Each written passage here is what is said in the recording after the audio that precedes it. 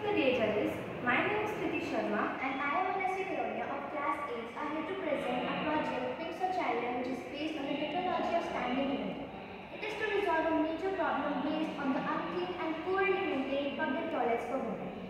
This project focuses on a major problem faced by women in our country, and it is a hunt for clean and hygienic public toilets. It is designed in such a way which we can call as a standing urinal, which minimizes the contact with the toilet surface. When women use public toilets, it may cause them bacterial infections like UTIs and diarrhea. In severe cases, it may affect urinary bladder and the kidneys too. As this is a major issue, we want to resolve it by the means of our standing urinal technology.